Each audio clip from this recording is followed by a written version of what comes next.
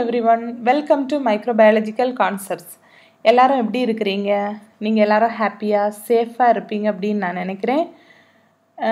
என்னால் கிட்டத்தட்ட ஒரு 2-3 வாரமாக வீடியோஸ் போட முடியலை. நீங்கள் நிறைய டாபிக்ஸுக்கு கேட்டிருந்தீங்க வீடியோஸு. எல்லா டாபிக்ஸையும் நான் நோட் பண்ணி வச்சுருக்கிறேன். அடுத்தடுத்து நீங்கள் கேட்ட ஒவ்வொரு டாபிக்ஸ்க்கான வீடியோஸையும் நான் அப்லோட் பண்ண ட்ரை பண்ணுறேன். சரியா? நான் கொஞ்சம் பிஸியாக இருந்ததுனால என்னால் வீடியோஸ் ரெடி பண்ணுறதுக்கு எனக்கு டைம் கிடைக்கல. அதனால தான் நான் வீடியோஸும் போஸ்ட் பண்ண முடியாமல் போயிடுச்சு. இனி என்னால் முடிஞ்ச வரைக்கும் மேக்ஸிமமாக நான் வீடியோஸ் போடுறதுக்கு ட்ரை பண்ணுறேன். சரியா?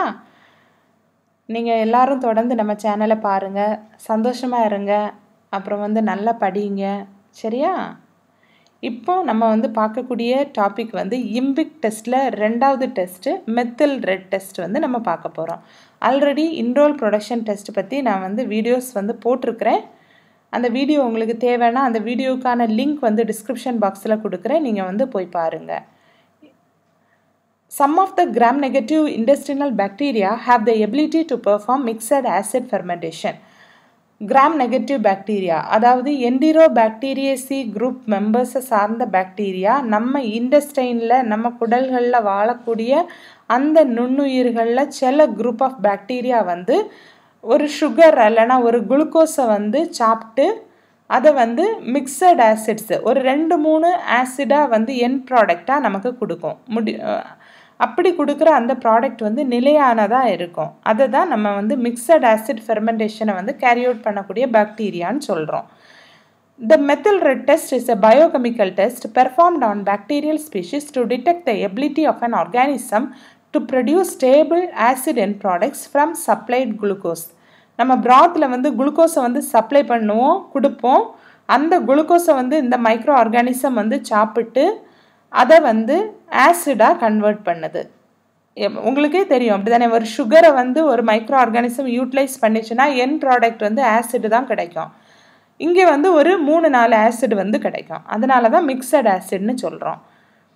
It is the second test in the இம்பிக் test, a set of 4 useful reactions that R commonly design for the differentiation of என்டிரோபாக்டீரியேசி members. உங்களுக்கு இது தெரியும் அப்படி தானே?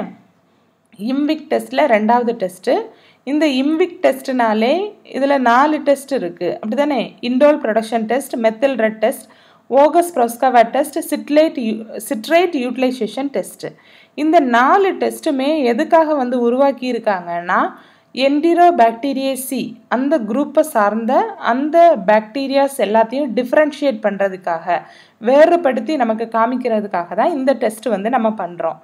இதை ஃபஸ்ட்டு யார் டிஸ்கவர் பண்ணாங்க, கண்டுபிடிச்சாங்கன்னு பார்த்தோன்னா 1915 கிளார்க் அண்ட் லப்சன் சொல்லக்கூடிய 2 சயின்டிஸ்ட் இந்த டெஸ்ட்டை முதலாக பண்ணுறாங்க, கண்டுபிடிக்கிறாங்க. என்னன்னா கொலிஃபார்ம் பாக்டீரியா, அதாவது என்டிரோபாக்டீரியேசி குரூப் பாக்டீரியா ஆசிட் ப்ராடக்ட்ஸை ப்ரொடியூஸ் பண்ணோம், ஒரு என் ப்ராடக்டாக கொடுக்கும். அதே நேரம் அந்த ஆசிட் என் ப்ராடக்ட்ஸை அப்படியே மெயின்டைனும் பண்ணோம் அந்த மீடியாவில் அப்படிங்கிறத அவங்க கண்டுபிடிக்கிறாங்க. They found that the cultures of E. coli shows a red color upon addition of methyl red. இந்த மெத்தில் ரெட் டெஸ்ட்லேயே நம்ம மெத்தில் ரெட்டை தான் இண்டிகேட்டராக ஆட் பண்ணுவோம். இண்டிகேட்டர்னால் என்னது? நம்ம ஒரு இதை இண்டிகேட் பண்ணி கண்டுபிடிச்சி நமக்கு கொடுக்கும் அப்படி தானே? அப்போ இந்த மெத்தில் ரெட் இண்டிகேட்டரை இந்த பிராத்தில் நம்ம ஆஃப்டர் இன்குபேஷனுக்கு அப்புறம் நம்ம ஆட் பண்ணோம் அப்படின்னா ஆசிட் அந்த ஆர்கானிசம் ப்ரொடியூஸ் பண்ணியிருந்தனா நமக்கு ரெட் கலர், சிவப்பு கலர் நமக்கு கிடைக்கும். அப்படி சிவப்பு கலர் வரல, எல்லோ கலர்லேயே இருந்ததுன்னா அது நெகட்டிவ். இப்போ இந்த டெஸ்ட்டோட பிரின்சிபிள் அப்படின்னு பார்த்தோன்னா all என்டரிக் bacteria கேட்டபலைஸ் glucose for their energy needs. எல்லா என்டரோபாக்டீரியேசி மெம்பர்ஸும் குளுக்கோஸை அதுக்கு எனர்ஜி தேவைக்காக கேட்டபலைஸ் பண்ணுது, அதை மெட்டபலைஸ் பண்ணுது. However, the end products vary depending on the enzyme pathways present in the bacteria. அப்படி குளுக்கோஸை அது கன்வெர்ட் பண்ணும்போது அது எந்த என்சைம் பேத்வே மூலமாக அது அதை யூட்டிலைஸ் பண்ணுதோ அதுக்கு ஏற்பதான் எண்ட் ப்ராடக்ட் நமக்கு வித்தியாசமாக கிடைக்கும். சிலதுக்கு அசிடிக் ஆசிட் கிடைக்கலாம், சிலதுக்கு பியூட்டேன் டயால் கிடைக்கலாம், சிலதுக்கு ஒரு 3-4 ஆசிட் கிடைக்கலாம். அது அது எந்த பாத்வே என்டர் ஆகுதோ அதை வச்சு தான் வந்து நமக்கு கிடைக்கும். The basic principle of this test is to check the ability of the organism to produce and maintain sufficient amount of acid end product from glucose fermentation and to overcome the buffering capacity of the system. ரெண்டு இது தான் மெயினாக அதோட பேசிக் principle. ஒன்று என்னன்னா, அந்த micro ஆர்கானிசத்துக்கு குளுக்கோஸை utilise பண்ணி ஒரு ஸ்டேபிளான ஆசிட் எண்ட் ப்ராடக்ட் வந்து கொடுக்க முடியுமா அப்படிங்கிறத செக் பண்ணுறதும், ரெண்டாவது அப்படி அது வந்து ஒரு ஆசிட் எண்ட் ப்ராடக்ட் வந்து கொடுக்கும்போது அந்த பஃபரிங் கெப்பாசிட்டி அப்படின்னா அது வந்து பிஹெச் சேஞ்சஸ் எல்லாத்தையும் அதால் ஓவர் கம் பண்ண முடியுமா அப்படிங்கிறதையும் செக் பண்ணுறது தான் இந்த test. Basically, the MRVP test is used for the detection of which fermentation pathway is used by the bacteria to utilize glucose. Basically, வந்து நம்ம பார்த்தோம்னா இந்த MRVP இந்த ரெண்டு டெஸ்ட்டுமே வந்து பாக்டீரியா வந்து எந்த ஃபெர்மெண்டேஷன் பேத்வேயை யூஸ் பண்ணி குளுக்கோஸை வந்து கன்வெர்ட் பண்ணி ஆசிடாக மாற்றுது அப்படிங்கிறத கண்டுபிடிக்கிறது தான் இந்த MRVP டெஸ்ட்டு. ஏன்னா ரெண்டு ஃபெர்மெண்டேஷன் பாத்வே இருக்குது. என்னென்னு பார்க்கலாம். ஒன்று mixed acid fermentation pathway, second வந்து 2,3 பியூட்டேன் டயால் ஃபெர்மெண்டேஷன் பாத்வே. இதில் MRVP டெஸ்ட் டெஸ்ட் மட்டும் மிக்சட் ஆசிட் ஃபெர்மெண்டேஷன் பாத்வேயை யூஸ் பண்ணி குளுக்கோஸை வந்து ஒரு 3-4 ஆசிட் எண்ட் ப்ராடக்டாக நமக்கு கொடுக்குது. In this pathway, glucose is fermented and produces different types of organic acid. அதுதான் நான் சொன்னேன். குளுக்கோஸ் வந்து ஒரு different types of organic acid என் ப்ராடக்டை கொடுக்குது இந்த ஆர்கானிசம் யூட்டிலைஸ் பண்ணும்போது. என்னென்ன ஆர்கானிசம்னு பார்க்கலாம். Some of the genera of bacteria சச்சஸ் எஸ்கரிஷியா, salmonella, Proteus and ஏரோமோனாஸ் இது எல்லாமே வந்து என்டிரோ பாக்டீரியசி மெம்பர்ஸ் தான். இது எல்லாமே வந்து குளுக்கோஸை வந்து ஃபெர்மெண்ட் பண்ணும்போது யூட்டிலைஸ் பண்ணும்போது சாப்பிடும்போது to produce a number of organic acid. என்னென்ன ஆர்கானிக் ஆசிடை வந்து நமக்கு கொடுக்குது எண்ட் ப்ராடக்டாக கடைசியான ப்ராடக்டாக கொடுக்குது. Lactic acid, acetic acid, சக்சீனிக் acid and formic acid. இந்த 4 ஆசிடையும் கொடுக்குது. இதுக்கு கூட carbon di oxide, hydrogen and ethanol இந்த 3ஐயும் கூட சேர்த்து கொடுக்குது அடிஷ்னல் எண்ட் ப்ராடக்டாக. அப்போ குளுக்கோஸ் வந்து கன்வெர்ட் ஆகும்போது இவ்வளவும் நமக்கு கிடைக்குது மெத்தில் ரெட் டெஸ்ட்டில். If the mixed acid fermentation pathway is continued by the bacteria it will produce a huge amount of organic acid. அப்போ அந்த நுண்ணுயிர் அந்த பாக்டீரியா வந்து அதே மிக்சட் ஆசிட் ஃபெர்மெண்டேஷனை அப்படியே கேரி அவுட் பண்ணிட்டு தொடர்ந்து வந்ததுன்னா நிறைய நமக்கு அந்த மீடியமில் வந்து பார்த்திங்கன்னா எல்லா குளுக்கோஸும் யூட்டிலைஸ் பண்ணி சாப்பிட்டு எல்லா குளுக்கோஸும் வந்து ஆசிடாக வந்து கன்வெர்ட் ஆகி இருக்கும். அப்போ அந்த மீடியத்துக்குள்ள ஆசிட் வந்து நிறைய அக்குமுலேட் ஆகிட்டே இருக்கும். The amount of acid produced is sufficient to lower the pH of the MRVP broth to 5.0 R less. அப்போ நிறைய ஆசிட் வந்து என் ப்ராடக்டாக நமக்கு அந்த பிராத்தில் வந்து அக்குமுலேட் ஆகிட்டு சேர்ந்துக்கிட்டே இருக்கும்போது அந்த pH லெவல் வந்து குறைஞ்சிரும், அசிடிக் pHக்கு மாறும். அப்போ pH வந்து கிட்டத்தட்ட 5, 4 இந்த மாதிரி வந்துடும். அதாவது 5க்கு கீழே வந்து வந்துடும். அப்போ நம்ம வந்து அசிடிக் pHன்னு சொல்லுவோம்.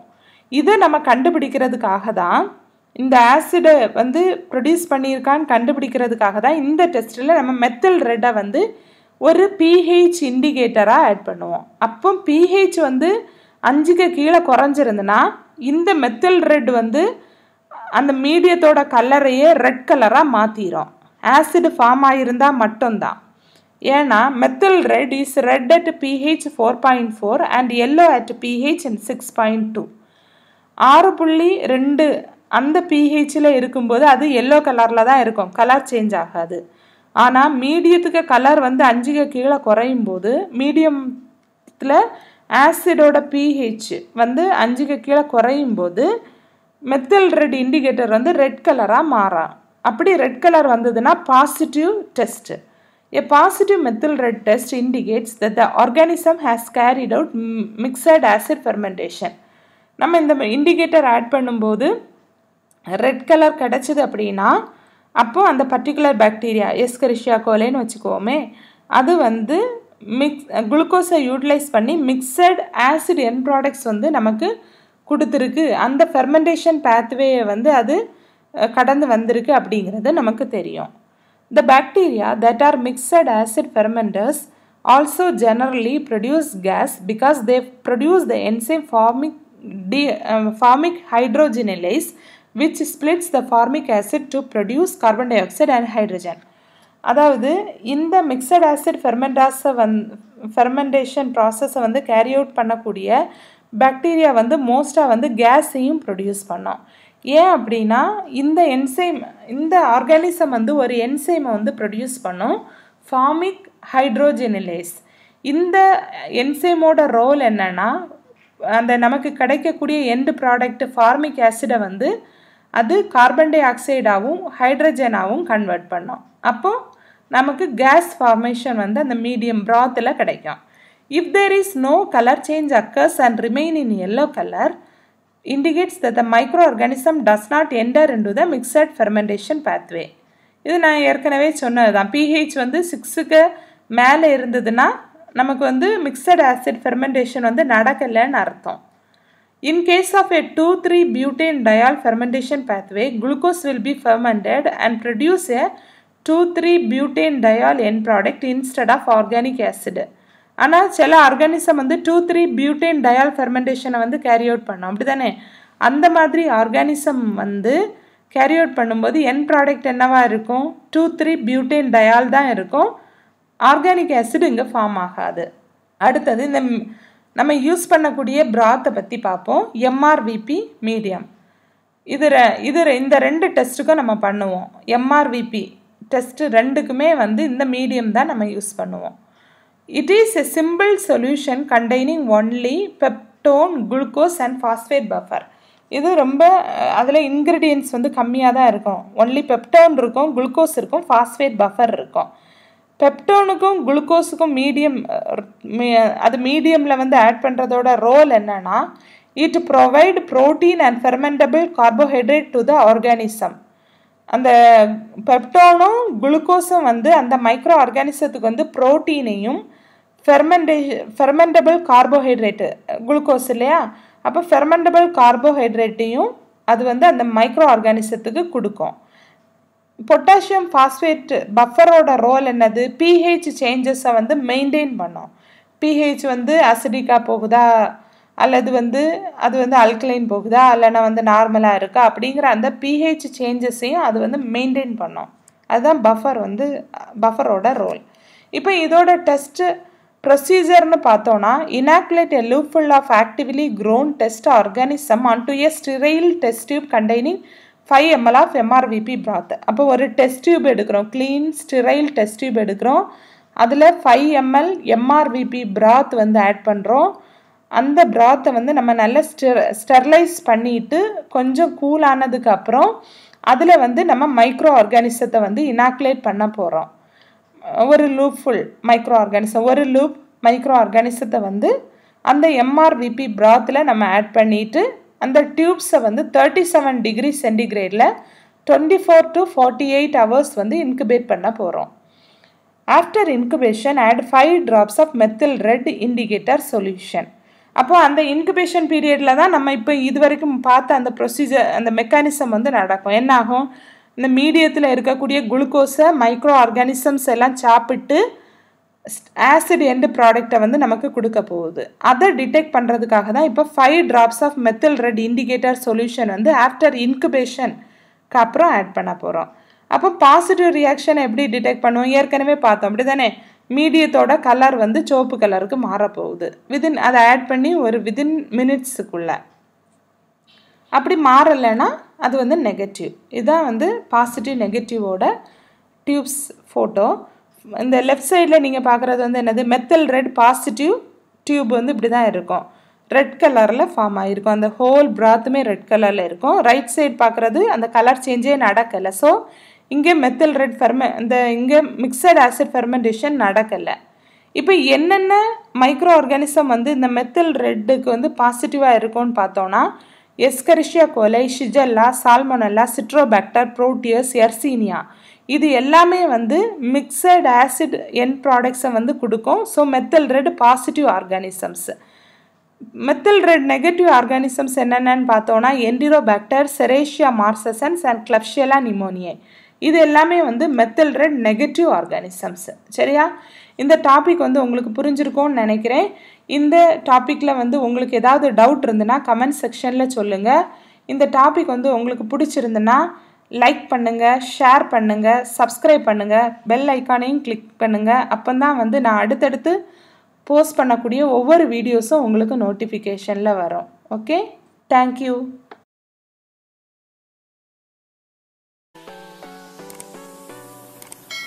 If you like this video, please don't forget to subscribe, share, like and click the bell button. If you have any more doubts, you can write your doubts in the comment section below. Thank you.